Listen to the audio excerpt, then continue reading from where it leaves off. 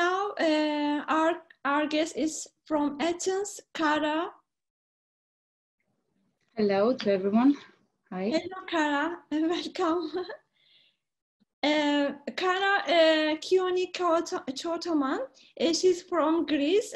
She's a PhD candidate at the University of National and Kapodistrian University of Athens.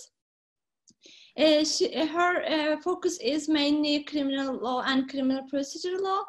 Also, she works on the domestic violence and discrimination against women and gender-based violence. Also, she published very good high-quality works on this subject, especially at Cambridge journals. And so she is very competent on this issue. Yeah, we are happy to hear you. Also, microphone is yours. Please. Thank you. Thank you to everyone. Günaydın to everyone in Istanbul. Thank you. I would like to thank, first of all, the University of Istanbul and, of course, Professor Adem Sözver and Dr. Rahime Erbaş for this opportunity to talk to you about gender-based violence and positive obligations. As you heard from Professor Bonini, who is an exemplary academic in the field of gender-based violence, and I'm really fond of the job and the work that they are doing at the University of Pisa on gender-based issues. This is a really topical issue. I will try here, because it will be a more timely lesson, to elaborate everything that you heard, to fragmentize everything, and try to be sure that after this presentation, you'll be capable of having an idea of what positive obligations are, what are the key decisions of the Court of the European Rights, and how gender-based issues can be in this context included. I will share my presentation now, just a moment. Great. So the topic today is positive obligations arising from Articles 2 and 3 in relation to gender-based violence during the COVID-19 pandemic. First of all, I would like to fragmentize everything and give you a diagram of what we're going to talk about. First of all, we're going to define what exactly positive obligations are. Then we're going to talk a little bit about gender-based violence. I want to be sure that everything is clear to you about what gender-based violence is and what are the main offenses when we talk about gender-based violence. The focus will be on positive obligations under Articles 2 of the European Convention of Human Rights and 3. Article 2 is the right to life, and Article 3 refers to the prohibition of torture and inhuman and degrading treatment. Last but not least, we're going to talk about how the COVID-19 pandemic affected gender-based issues and what are the key challenges in regard to positive obligations.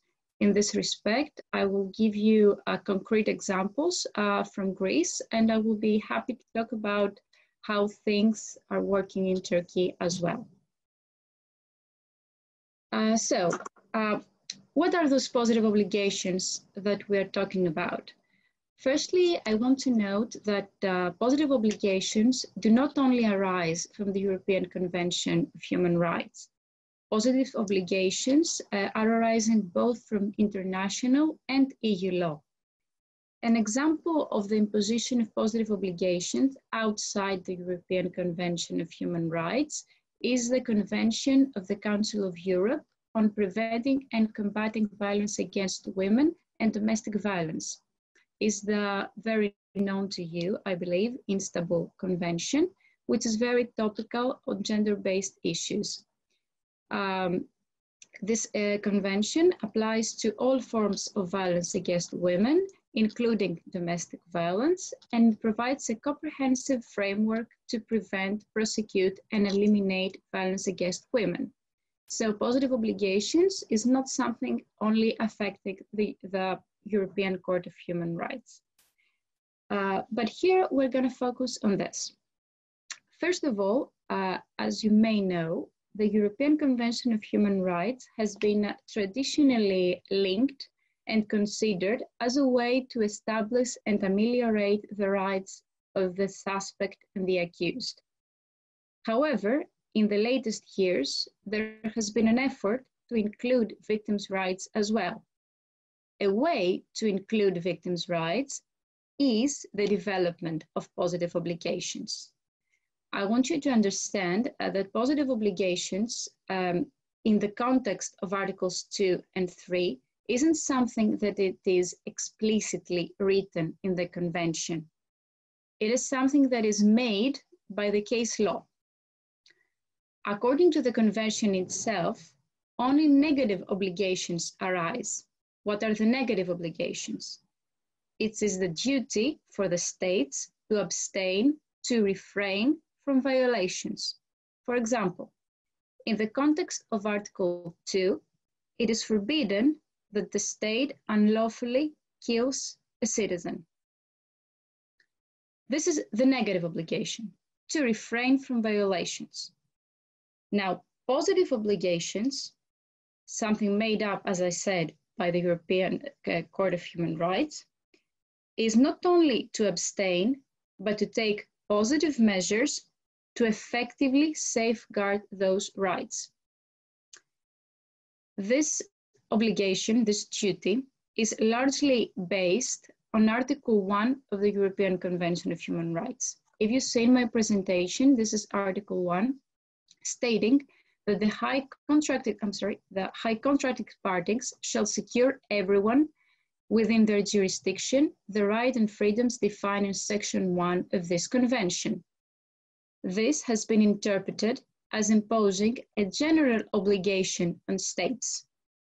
So this is the base for developing positive obligations. Before we go on and analyze the case law, I would like to shift the focus on gender-based violence. What is exactly gender-based violence in this context we're talking about?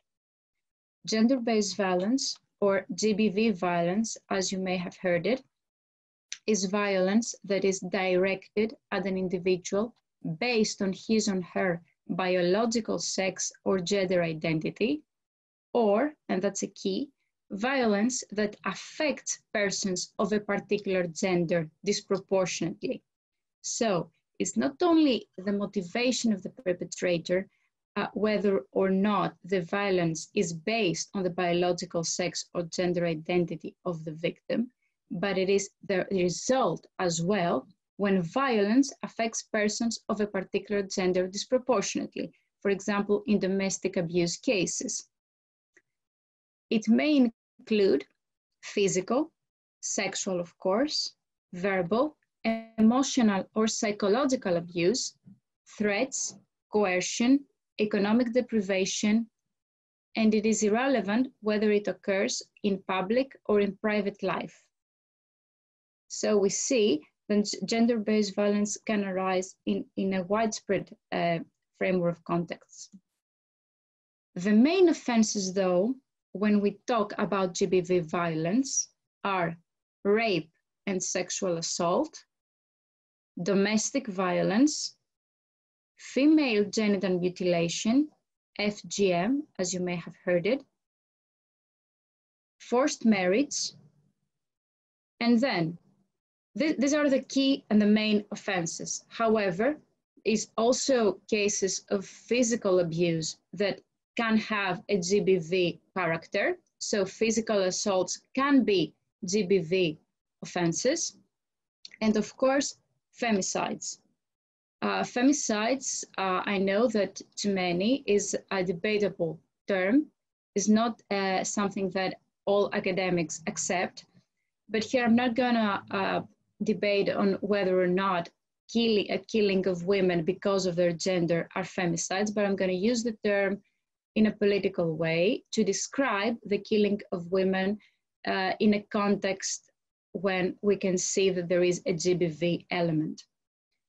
And of course, there are certain cyber crimes, for example, revenge pornography. This is particularly important in the context of COVID-19 pandemic because, as I'm going to explain, all the criminality during this lockdown period has shifted from real life to cyber space. So a lot of things that happened in real life, threats, coercion, psychological violence towards women has relocated to the cyberspace. So those are the key offenses that we're going to talk about. From those offenses, not everything can fall within the ambit of Article 2 and 3 of the Convention. So let's see what the Court of Human Rights consider as an offense that can be included in Articles 2 and 3 and thus give rise to positive obligations. Before we go on there, I would like to make a diagram about what are those positive obligations that I'm talking about, that Professor Bonini talked to you about. In the context of Article 2 and 3, there are 3 forms of positive obligations. The first form, as you can see in the presentation, is the duty to secure the right by putting in place effective criminal law provisions. This is the substantive aspect of positive obligations. Backed up, of course, by a law enforcement machinery for the prevention, suppression, and sanctioning of breaches. So, set up a legislative framework that actually works. The second obligation is a duty to have in place an effective machinery for investigating complaints and to ensure that a thorough and effective investigation capable of leading to the identification and punishment of those responsible actually takes place. Last but not least, there is also a duty, and this is very important in time of the pandemic, to take preventive operational measures to protect an individual whose right is at risk from the criminal acts of another individual. As we will see, this duty doesn't arise in every case, but only in well-defined circumstances. So let's go to the first form of positive obligations, which is the duty to set up a legislative framework. In the field of substantive criminal law, the state is obliged to take adequate positive measures in the sphere of criminal law by enacting criminal law provisions. The European Court of Human Rights has established that rape, domestic abuse, and female genital mutilation all fall into the scope of Article 3. So, combining this first form of positive obligation with this second sentence, we see that member states have to have in place in their criminal code offenses about rape, domestic abuse, and FGM. We must remember that positive obligations imposed on states apply to those offenses both when they are committed by state officials and private individuals. This is something really important. In this context, you should remember the case MS versus Bulgaria and MN versus Bulgaria, because at the beginning of this development of case law, those applied only to state agents, but now the positive obligations apply to everyone. So both state officials and private individuals. All this means, as a result, that any legal framework that fails to provide effective legal protection against abuse falling into the scope of Article 3, so any legal framework that fails to provide effective legal protection for rape, domestic abuse, and FGM results in a violation of the article in its procedural limb. Let's now review some landmark decisions, in my opinion, of the court on this matter to see how exactly this developed and how the European Court of Human Rights treats those offenses. First of all, we have the EU versus Bulgaria. This is a very recent case, according to which it is settled that rape and serious sexual assault amount to treatment falling within the ambit of Article 3 of the Convention. So it is without dispute that those offenses are something that the European Court of Human Rights will examine in the framework of Article 3. In Aydin versus Turkey of 1997, we see why these are the reasons why the Court of Human Rights thinks that this treatment falls within the ambit of Article 3. According to Aydin versus Turkey, rape leaves deep psychological scars. Sorry, I had this chat, maybe a question or something. Oh, sorry, it's for Professor Benin. I'm sorry. So, as I said, in Aydin versus Turkey, we see that rape leaves deep psychological scars on the victim, which do not respond to the passage of time as quickly as other forms of physical and mental violence. So rape, this is why rape is considered a form of inhuman and degrading treatment. In MS versus Bulgaria, which is a really important case, as I said, we also read that states have positive obligation inherent in Articles 3 and 8 of the Convention to enact criminal law provisions effectively punishing rape and to apply them in practice through effective investigation and prosecution. So we don't only need the framework to exist just on papers, but it has to be effectively implemented. And in Z versus Bulgaria, and also really recent decision, we read that the contracting state's positive obligation under Article 3 of the Convention must be seen as requiring the penalization and effective prosecution of any non-consensual sexual act, including in the absence of physical resistance by the victim. This is a particularly important decision because as someone that sees all the relevant decisions of GBV violence and positive obligations, one can see that the European Court of Human Rights is very reluctant in saying that you should have those elements in your crime. It just says that you have to penalize effectively some forms of violence against women and against individuals, but never what actually it must be in the substantive elements of the crime.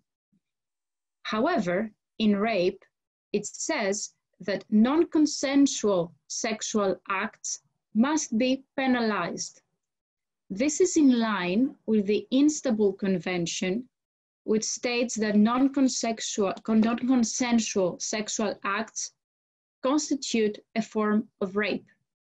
This is a new trend, and actually I must say that I'm really happy that Greece actually included non-consensual sexual acts in the definition of rape recently at our amendment of the Penal Code. And I would like to also later discuss with you if you think that this is something that Turkey will also consider doing, and just see what's your opinion about that. But as you see, this is something that is actually in the Court of Human Rights, and this is something that is going to be discussed in the future. Just a moment. Okay, so we talked about rape, we saw relevant case law, and now I would like to show you some decisions about FGM, which is female genital mutilation.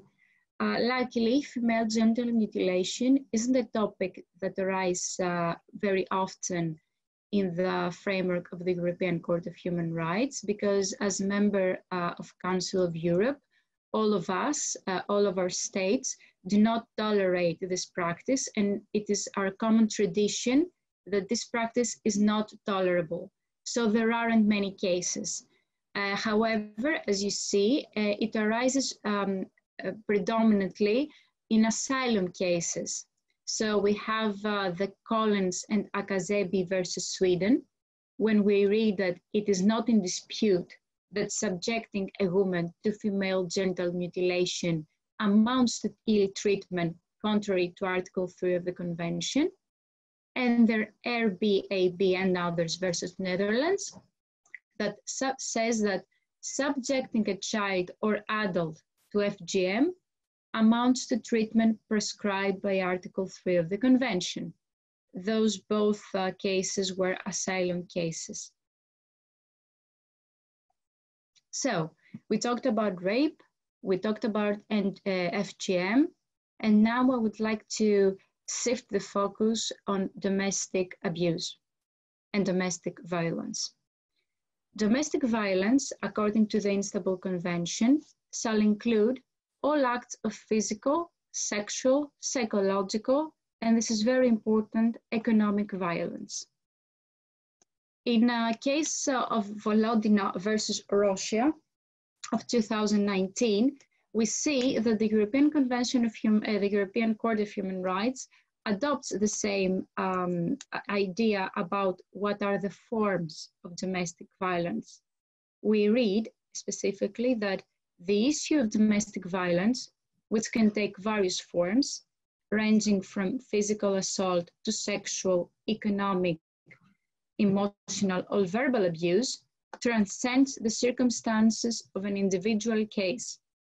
This is a very important decision because not only we see that the European Court of Human Rights is in line with the Istanbul Convention, but also give us the why, as we saw about rape, why domestic abuse is a form of inhuman and degrading treatment, because it transcends the circumstances of an individual case.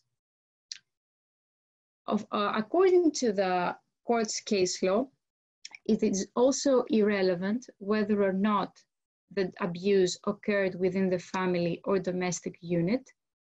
And the last thing is really important. It can occur between former or current spouses and partners, whether or not the perpetrator shares or has shared the same residence with the victim. A lot of states had in their criminal offenses as a precondition that the perpetrator should share or has shared the same residence with the victim.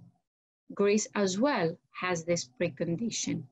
But after the Istanbul Convention, and according and in line with the case law of the European Court of Human Rights, this is something that we eliminated, and I'm aware that other member states also eliminated this precondition, and I would like to hear if actually something that is happening in Turkey right now too.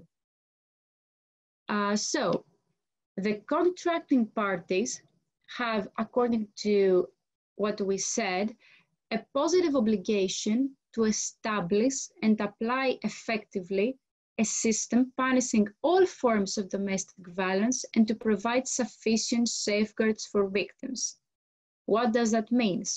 It means effective, proportionate, and dissuasive sanctions. It means having available protective measures for the victims. And of course, sanction possible cases of people who refuse to abide by court's decision. This is the framework that makes sure that every national legal order is in line with its positive obligation. Before we continue, I would like you to think and review your national legal order and think if you think that your national legal order actually fulfills those obligations.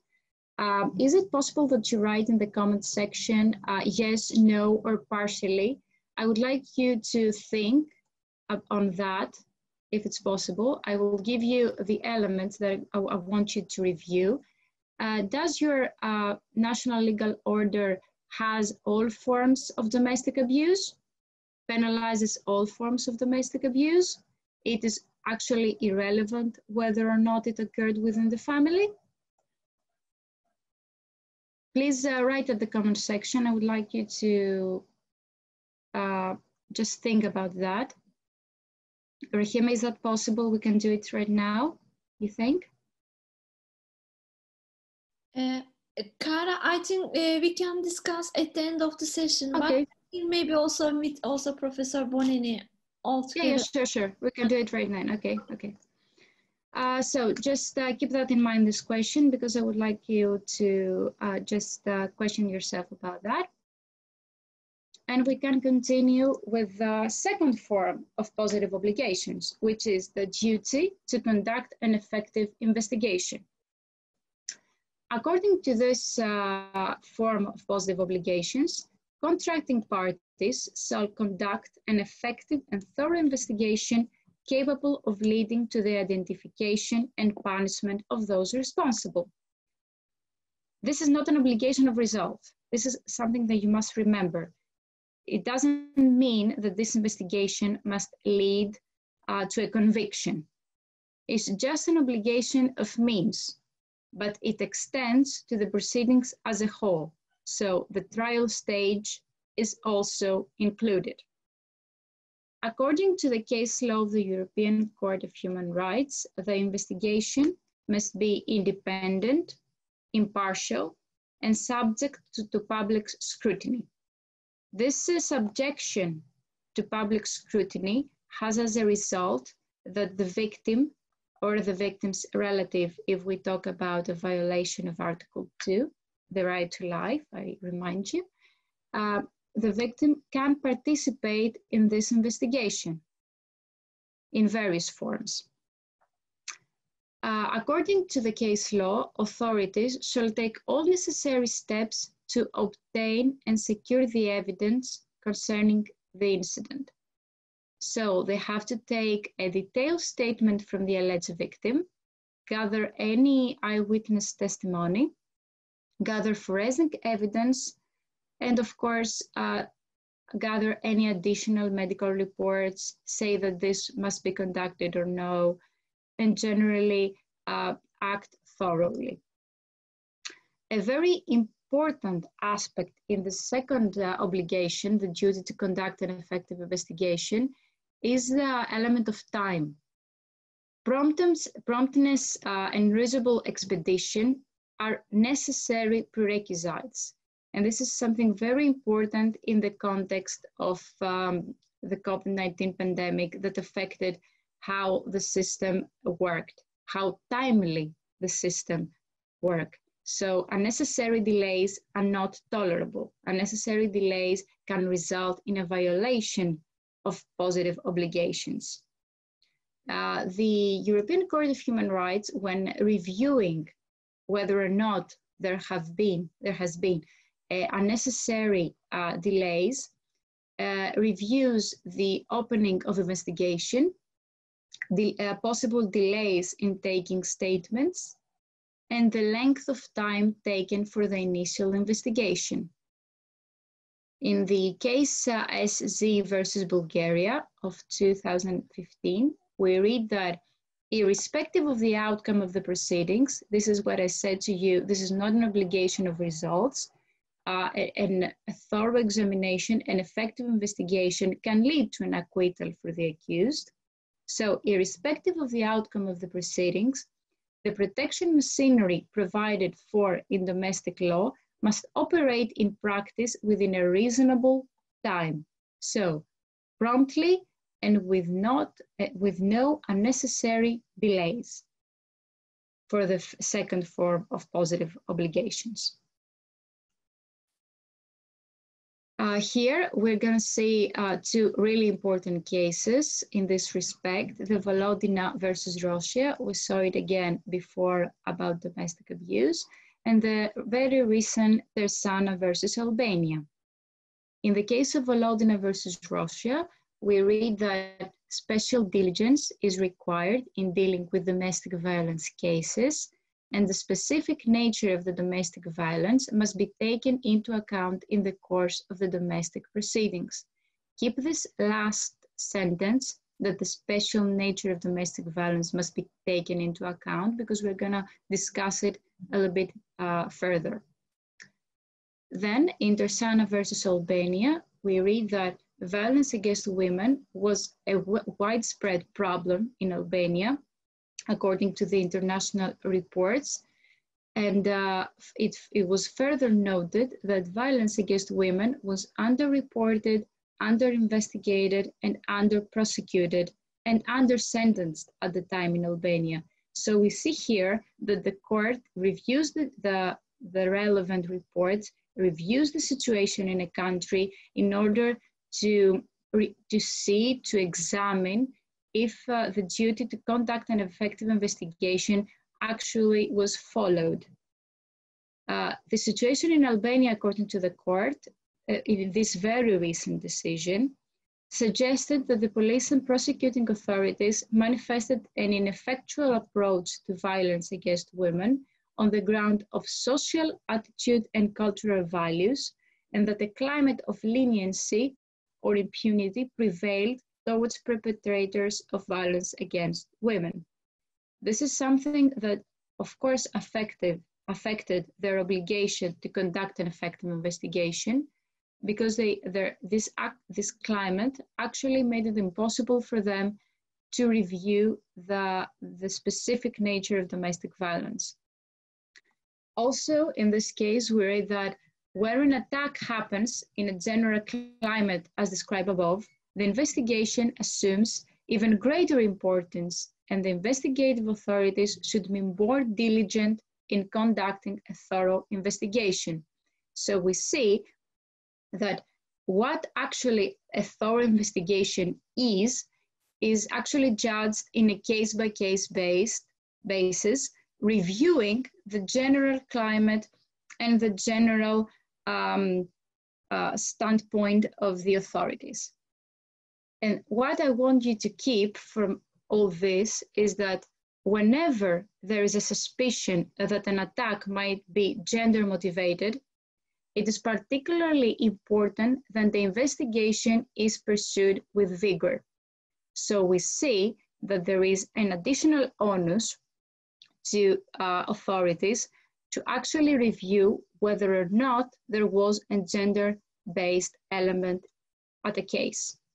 This is something we see in the respect of Article 14 about discrimination, and we now see it transcending Article 14 and going to Article 3 as an element.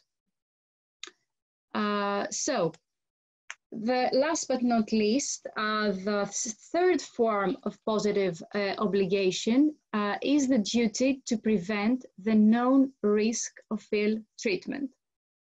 This is a part of the general duty to prevent and suppress offenses against an individual. So, according to this, the member states should take positive measures in preventive measures.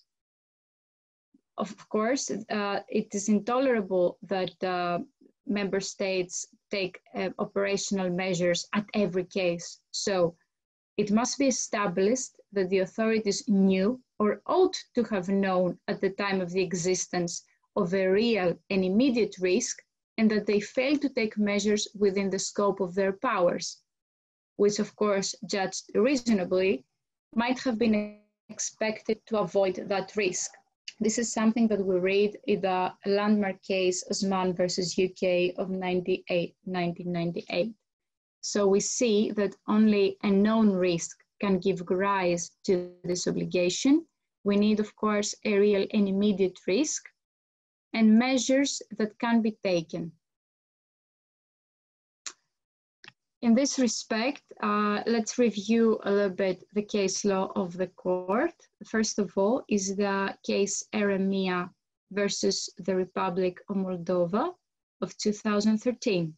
Here we read that the court must determine whether the domestic authorities were aware or ought to have been aware, this is what we said, that only the known risk can give rise to this obligation, of the violence to which the first applicant has been subjected, and of the risk of further violence, and if so, whether all reasonable measures had been taken to protect her and to punish the perpetrator. In Munteanu versus the Republic of Moldova, again a very recent decision, we also read that the court reiterates that the state authorities have a responsibility to take protective measures in the form of effective deterrence against serious breaches of an individual's personal integrity by a member of her family or by a partner. So we see here that the court believes that domestic abuse can give rise more often to this obligation. We also see that it states that the risk of a real and immediate threat must be assessed, taking due account of the particular context of domestic violence. In such a situation, it is not only a question of an obligation to afford general protection to society, but above all, to take account of the recurrence of successive episodes of violence within a family. So, yes, the court says that only the known risk of ill treatment can give rise to this positive obligation. Yes, of course, it must be assessed at the case-by-case basis, but in the context of domestic violence, there is by definition a real and immediate risk because of the possible recurrence of successive episodes, because of its particular character. And this is very important, as we will see in the framework of domestic abuse in COVID-19 pandemic.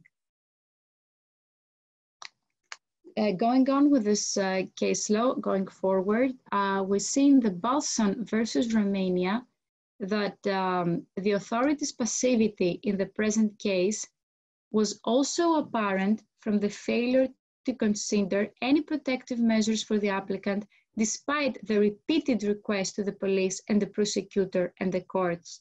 So here we see that this failure to actually give protective measures to the victim was backed up by the known risk, known because the victim itself asked for it. So as we see, this duty is closely connected to the first obligation, having available measures for the victims, protective measures for the victims, and here apply them in practice. Let's see just two decisions where violation was actually recognized by the court. It is the B versus the Republic of Moldova of 2013. Here, a violation was found because an eviction of the perpetrator of a temporary nature was not provided by authorities. Again, there was an arguable claim by the victim to evict the perpetrator of domestic abuse from the house. This wasn't actually accepted by national courts, and then the European Court of Human Rights found that the violation has occurred. And of course, in the landmark decision, in my opinion, Opus versus Turkey of 2009, not issuing an injunction banning the perpetrator from contacting, communicating with, or approaching the victim or entering defined areas resulted in a violation of Article 2. In Opus versus Turkey, those measures were available, and if I remember correctly, they could be actually ordered by the family court. The victim asked for them, but there was no issuing of an injunction of such kind that resulted in the death of the applicant's mother in the framework of a widespread domestic abuse in this family. So, three forms of positive obligations, gender-based offenses. I think that we made clear how the European Court of Human Rights actually dealt with those cases, and we can now proceed to review how COVID-19 pandemic affected gender-based violence and how member states, and especially Greece, responded to their obligations, their three forms of obligations. Rahime, do you like me to continue with the COVID part or just take a break? I think we are supposed to take a break right now, okay. For 15 minutes. And dear students, we will be here after 15 minutes. So we will go further with COVID impacts after the break. So welcome again. Now we're gonna talk about the COVID-19 pandemic and gender-based violence. I'm gonna use some concrete examples from Greece. The examples I'm gonna use are largely based on my experience as a member of a legal team of Diotima. Diotima is an NGO, non-profit organization, non-governmental organization, appartized of women. And we are giving support, legal counseling, legal representation, and empowerment to women victims of domestic violence. So I'm going to use real examples from our experience during this lockdown period. COVID-19 pandemic affected the lives of everyone pretty much in the world. And I think they had a very large impact on gender-based violence. First of all, the quarantine and now local lockdowns are a reality. So women are forced to stay home with their abusers, and sometimes staying home doesn't mean stay safe. So for them, the virus may be less dangerous than staying home. There is also a disruption of social and protective networks because, as you know, it's really hard to have visits from relatives, from friends that could ease the burden on the victim of domestic abuse. So this is also an issue. And also the insecurity and financial repercussion of this situation affect gender-based violence and domestic violence in particular, in a twofold way. In the first place, the insecurity and the financial repercussions are giving rise to incidents because the perpetrators are feeling fear, they're feeling frustrated, and there is an escalation in their behavior. And at the second fold thing, the insecurity and the financial repercussions are a key factor that affects women that want to leave the house. So the insecurity is making women not to tolerate to go forward because they are afraid that they would not have a job or a stable income in the future. So the quarantine, disruption of social and protective networks, and financial insecurity led to an escalation of violence during this pandemic. There are no in Greece concrete data, but we know that the calls to the Women SOS hotline with state-appointed psychologists and social workers were really high during this period. I strongly believe that we will see how widespread the abuse was after the COVID-19 issue, because right now women are facing all those problems that I said. They're in the house, they are away from the relatives and friends that they can empower them, and they are afraid to come forward. So I strongly believe that we will see the results in the forthcoming months. And of course, something that is really trouble me is the rise and the escalation of femicides. In Greece, we don't have specific statistical data because we don't measure femicides as such. They're just homicides. but from the media, I'm aware of 10 to 12 femicides from March to August, which is a really big number if we consider that this is only the tip of the iceberg. And I would like to know, and I read an article about Turkey too, that there are incidents of femicides. And in Italy, Professor Bernini I would also want your opinion. I have also read that there is an escalation. So this is also a very large issue regarding COVID-19 pandemic. And this is also the result of what we said, this character of domestic abuse to worsen and worsen over time. And the COVID-19 pandemic was a major trigger for perpetrators to escalate and to be more aggressive and more violent towards their women and their families. So let's review the major issues regarding the pandemic that affect GBV victims. First of all, is the communication with competent authorities. Filing a complaint was also and is also an issue. Going to the police station and meeting with a lawyer due to movement restriction was an ordeal for a lot of victims. The application of protective measures was also a daunting task. And of course, all those were backed up by the availability of shelters. Let's just fragmentize everything and review each and every one of those issues. First of all is the communication with competent authorities.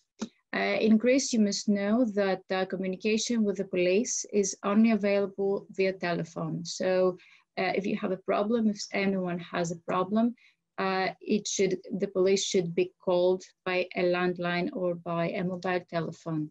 There is no email, there is no online chatting, just the telephone. During the pandemic, because as you can imagine, calling the police when you're at the same house with your abuser is not something easy. An email address was made available, but not to the police, to the SOS Women Helpline with a state psychologist and sociologist that could, of course, alert the police if an urgent matter arises. But this is a really big problem here, and COVID-19 made it even worse.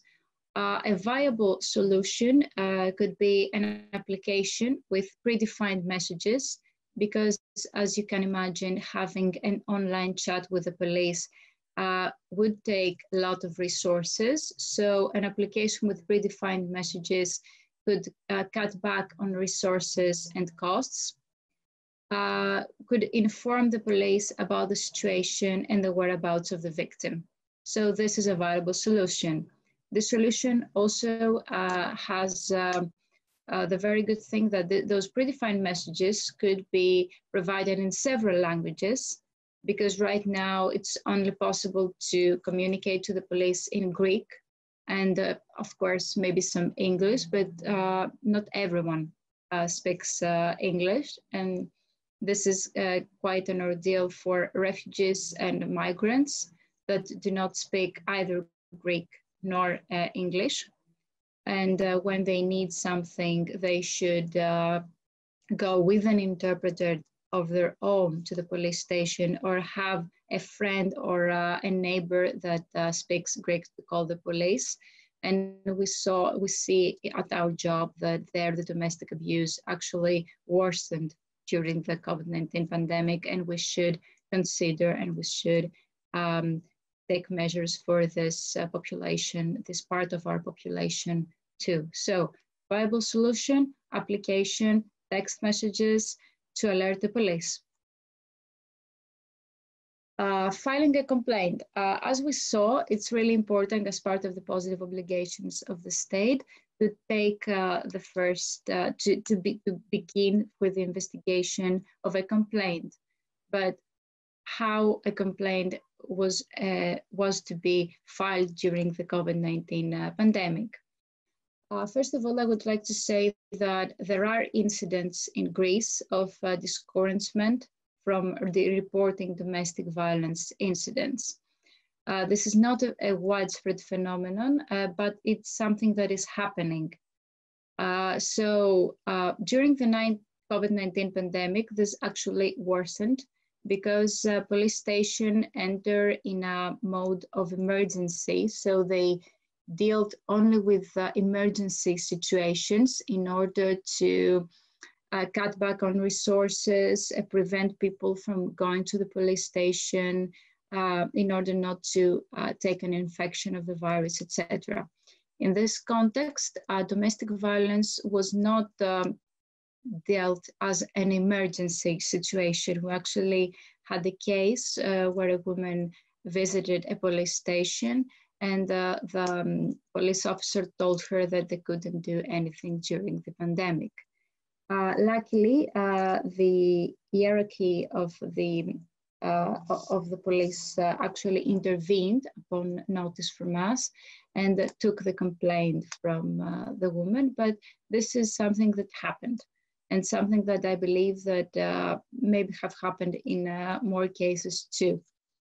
And another thing that is quite phenomenal is that filing a complaint during the pandemic was only available by appointment. That meant that a victim of domestic abuse was able to go, let's say, to the police station, and then the incident couldn't be filed immediately, but the victim has to file for an appointment, something that actually delayed everything in this context and actually made the victims think that maybe it's not worth it to come forward. No one will listen to them. It was actually something that prevented women from actually reporting. There was also, due to the COVID-19 situation, a reluctance from the police officers to follow the special procedure for caught in the act offenders. This is the flagrante delicto. This is a special procedure. When someone has recently committed a crime, he has to be immediately put into custody. This was not followed because it was, as you imagine, a bit difficult to have many perpetrators in custody during the pandemic. So they were reluctant to do so. But this has severe consequences for victims of domestic abuse because, as you can imagine, taking someone in custody after filing a complaint of domestic abuse would left the victim with the house and the perpetrator was to be removed immediately. So something like that couldn't happen in the situation. Last but not least, there was also a restriction on victims' rights. As you may have heard, in Greece and in other EU member states, we have, besides the positive obligations of the European Convention of Human Rights, a directive on victims' rights in criminal proceedings. According to this directive, the victim has several rights in this part of the proceedings. An indicative example of restriction of rights during the pandemic was the inability of the victim to have, in some cases, not every time, its appointed lawyer present during the filing of the complaint. For example, we had a case where there was a migrant woman, did not speak any Greek, so we needed an interpreter, and of course the lawyer. However, the police officer said that it's impossible to have so many people, the interpreter, the woman, and the lawyer present during the filing of the complaint, and said that the lawyer couldn't be present.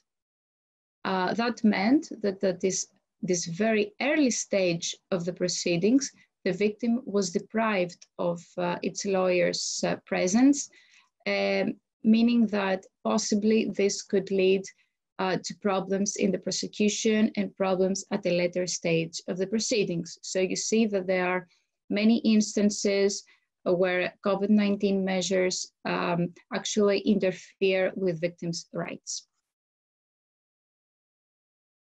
Movement restrictions. Movement restrictions was also a thing that affected victims of domestic violence and GBV victims. Going to the police station was not something that was specifically provisioned in the exceptions of movement restrictions. So going to the police station required a form of negotiation with the police officers that control the movement of the citizens, something that can't be tolerated because going to the police station is an emergency.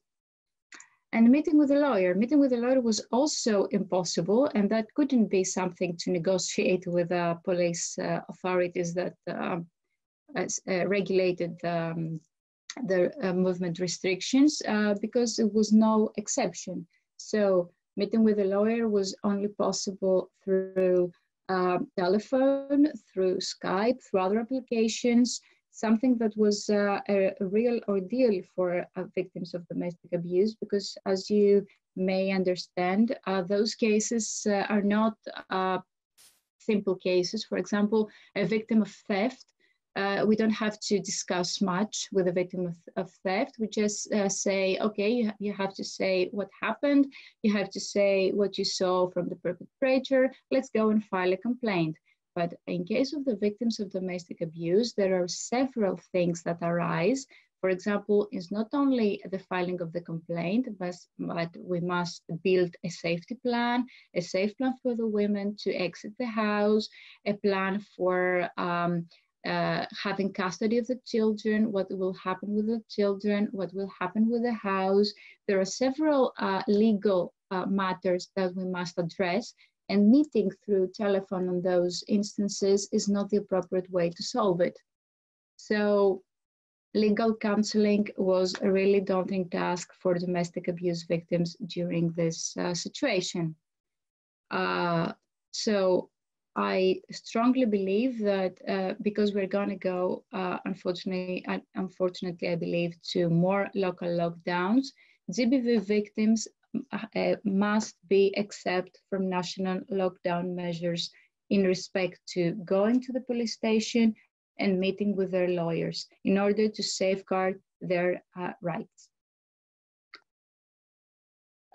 Something that we talked about, which is really important, and it's part of the third form of positive obligations for victims, is the protective measures, the application for protective measures. In Greece, in order to have protective measures, it is imperative that the victim asks them.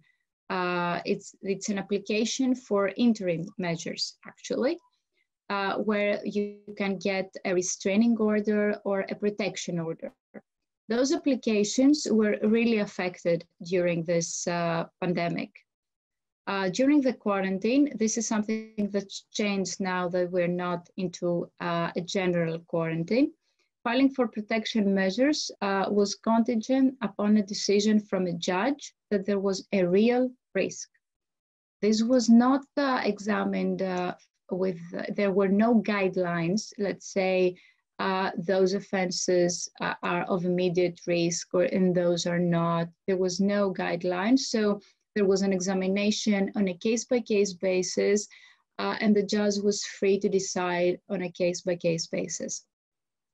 So as we saw, this is not really something that is in line with positive obligations in terms of domestic abuse, because in this context, not all judges were taking account that by definition, protection measures in case of domestic violence are of fundamental importance to prevent further aggression or further assault. Again, an example with the offense of theft shows that this is a completely different situation and the danger can be completely different. As a result of all those things that we said, and the inability in some cases to file for interim measures, and the fear that this was also a thing that applying for interim measures in this context could lead to losing them, not have them ordered, resulted that after filing a complaint, after being able to secure an appointment and file for a complaint, the victim was left displaced from the household and vulnerable to further attacks. This displacement could also be remedied by an interim measure to evict the perpetrator, but as I said, this was not something very easy to accomplish, not as easy as it was before the quarantine.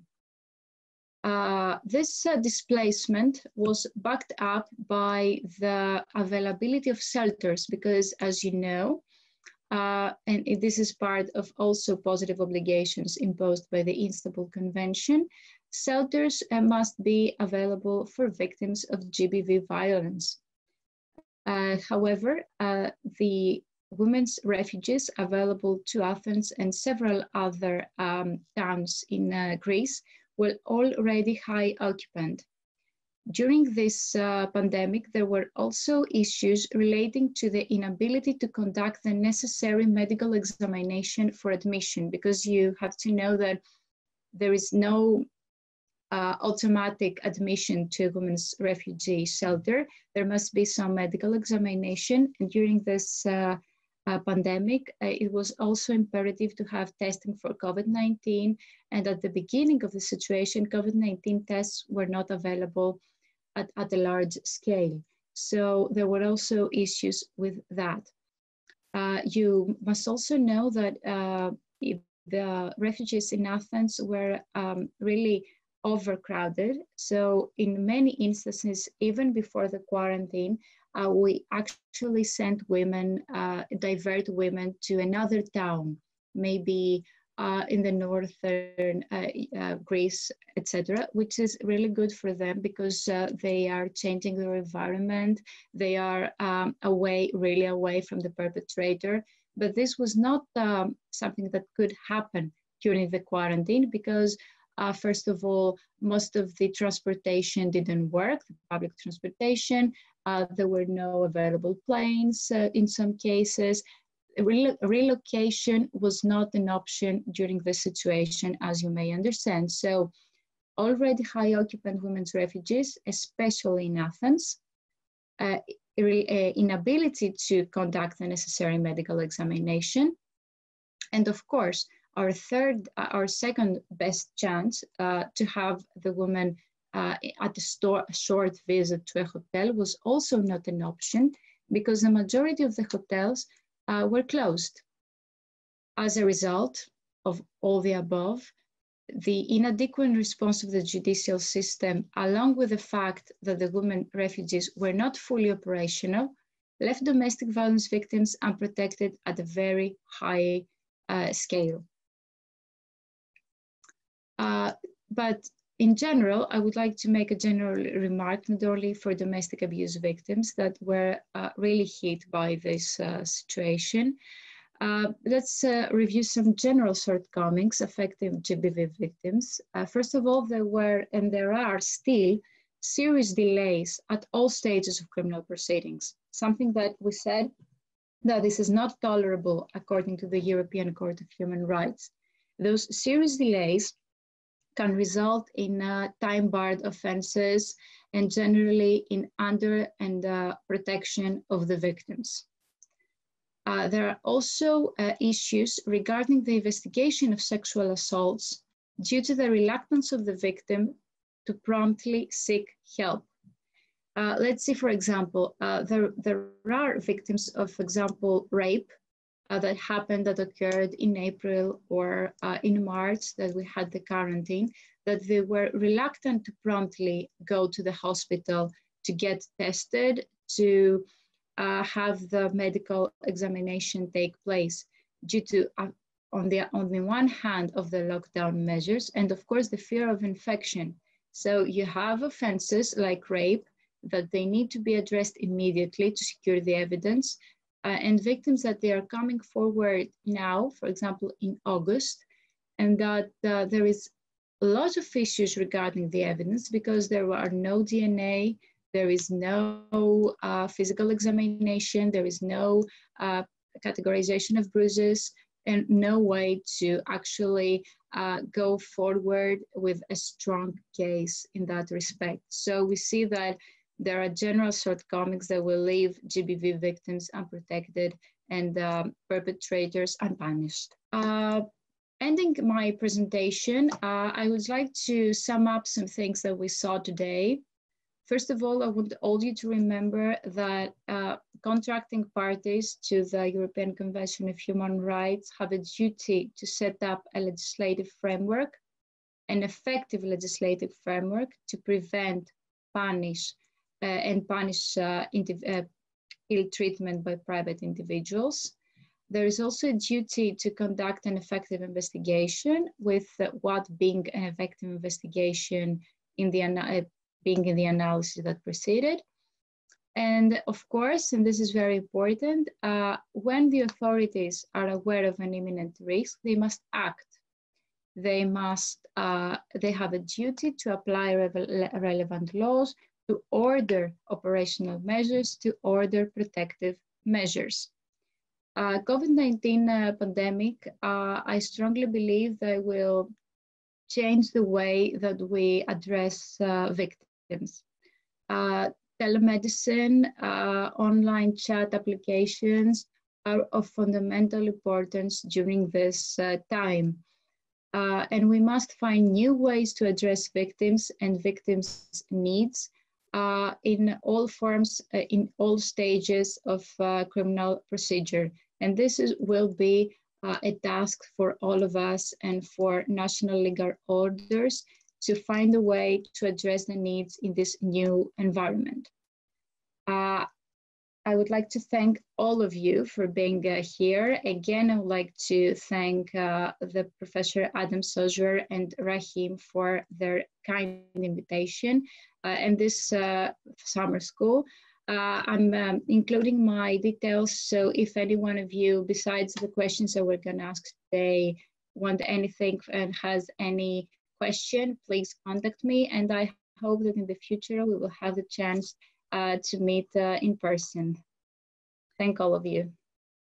Thank you so much. Many, many thanks, Kara. Thank you for this very comprehensive and very systematic review of all the situation regarding positive obligation in case of domestic violence and gender-based.